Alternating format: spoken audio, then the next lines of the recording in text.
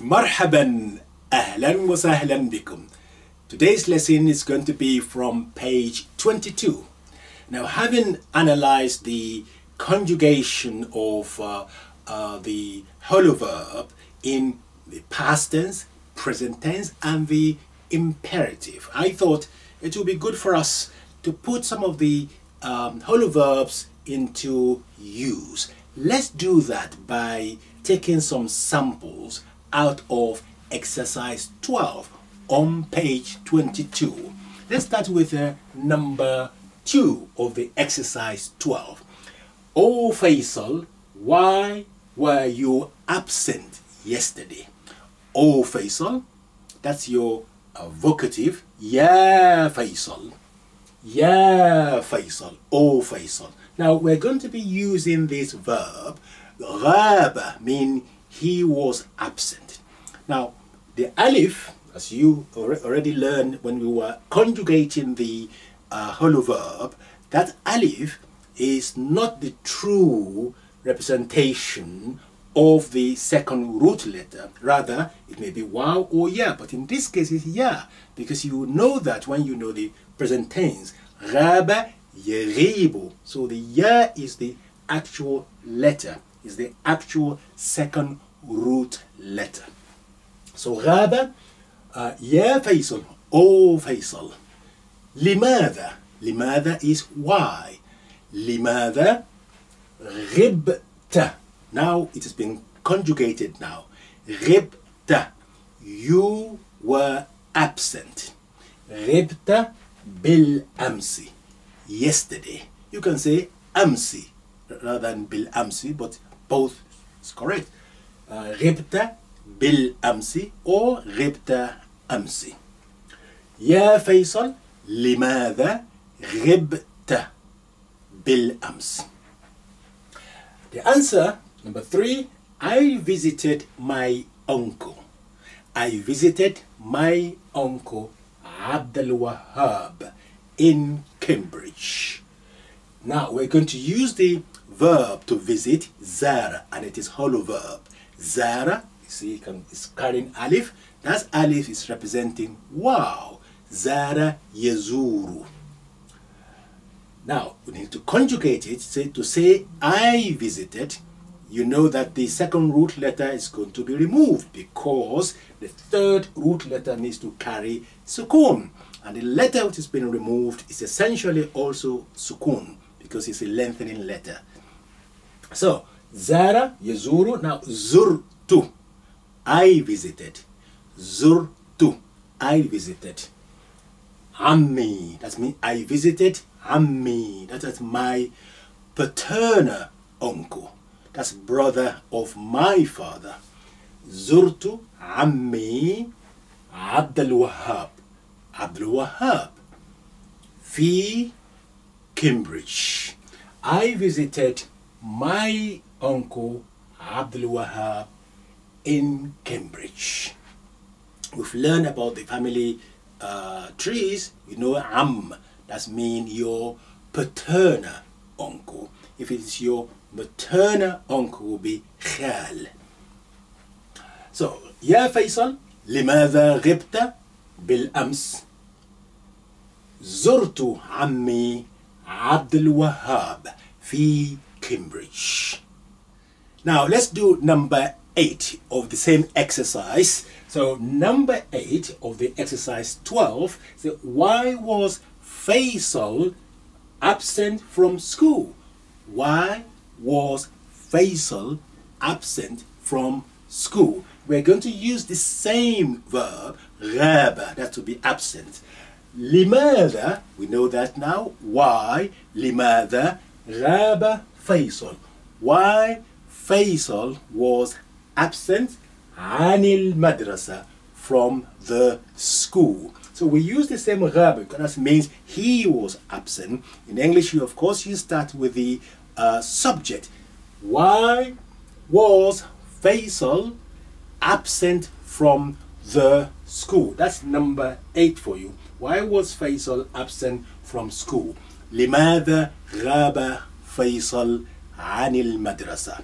Next one, which is number 16 of exercise 12. Are you, this time we are speaking to feminine singular, single female. Are you afraid of traveling by plane? Are you afraid traveling by plane? We're going to use the verb to be afraid, khafa, and that is an hollow verb. Khafa, you have the alif there, khafa yakhafu. Hal takhafina.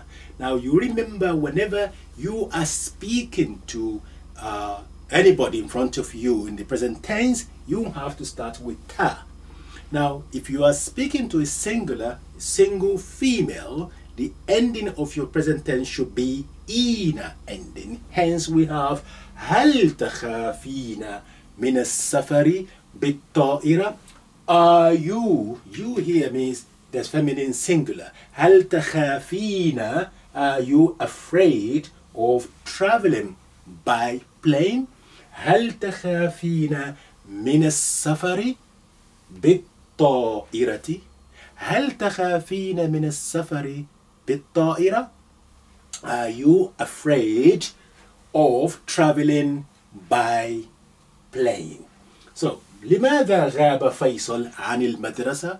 Why was Faisal absent from the school? Here we're using خاف, that's a verb to be afraid. خاف يخاف. هل تخافين من السفر بالطائرة. Are you afraid of traveling by plane? Now let's do more of these samples from exercise 12. Now we have number 18, and it is, these girls are afraid of spiders. These girls are afraid of spiders. We're going to use this verb, khafa, and that is verb to be afraid. Khafa means he was afraid. Let's use in a sentence and see how we conjugate it. So هؤلاء البنات, these girls. As you know, هؤلاء is a demonstrative pronoun that is used for human being, plural, 3 or more, and it's a gender neutral. You use it to refer to boys as well as to refer to girls. هؤلاء البنات هؤلاء الأولاد. In this case, هؤلاء البنات, these girls, يخافن, are afraid, من العنكبوت, from spiders or of spiders. Ankabut, that's a spider. Plural, anakib. Next one, exercise 12, number 21. We say, tell me, we're speaking to a singular masculine. Tell me the truth. Tell me the truth. We're using the verb qala, and that's a qala, verb to say. That means he said. Now the imperative will become qul, in line with what we have explained when we were doing the conjugation of the hollow verbs. So qala becomes qul, say or tell. Qul li, tell me. And then al-haq is the truth. The haqqa here has fatha because that is the object. This is accusative ending. We have covered that in book 3 of the Gateway to Arabic. Please revise that if you are not sure. Next exercise, number 24 from exercise 12, and that is, do you, again we're speaking to a masculine singular, do you drive the car to work? Do you drive the car to work? Saqa is the verb to drive. Saqa yasuqu. Hal tasuqu. Do you drive? This is talking to a single male. Hal tasuqu sayyarata. Do you drive car or the car? Ila al-amal. To work. Ila is your preposition harf jar, and that's why al-amali ending in genitive kasra. هل تسوق السيارة. Again, this is your مفعول به. This is your object. That's why it's ending in the accusative ending, which is a simple fatha at the end. Again, we have covered that in book 3. Please go and revise that. هل تسوق السيارة إلى العمل. You can say نعم أسوق سيارة إلى العمل. أحيانا وأحيانا أركب القطار. Sometimes I take the train. Now let's look at the number 29 of the exercise 12, and this is, who told you that we're speaking to a single male? Who told you that? Again, we're going to use the verb to tell or to say, which is qala, and then we conjugate it. Man qala. In this case, it remains the same. Man is who. Qala, that means he said, but in this case, man qala laka dhalik. Who told you that? Who said that to you? Man qala laka dhalika. That. Who told you that? So you can see now the qala, it's man qala because it's single male. Man qala laka dhalik. Next one, number 30. When did you sleep last night? Here we are speaking to a single female. When did you, singular, feminine singular, when did you sleep last night? So nama is the verb to sleep. So, and it is hollow verb, and we're going to conjugate that now to mean when did you. That's me. We are speaking to feminine singular. Mata is when. That's your question word. Mata. Nimti. You slept. Mata nimti al-barihata. When did you sleep last night? Al-barihata. Mata nimti. If you want to say, and then we see now to say I slept. The same verb nama becomes nimtu. Mubakkiratan jiddan. I slept very early. Nimtu mubakkiratan jiddan. I slept early. Nimtu mubakkiratan jiddan. So this is the sample for you from exercise 12. I hope that will enable you to go to the book 4 and do the remaining of the exercises for me. And don't forget, always try your revision. Try and check your conjugation system. The conjugation system is very straightforward if you understand the initial template, which we did in book 3.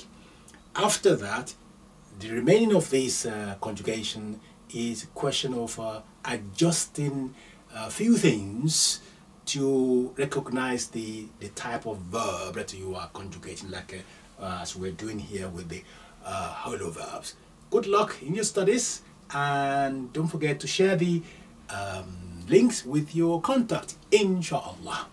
In the meantime, مع السلامة إلى اللقاء في أمان الله.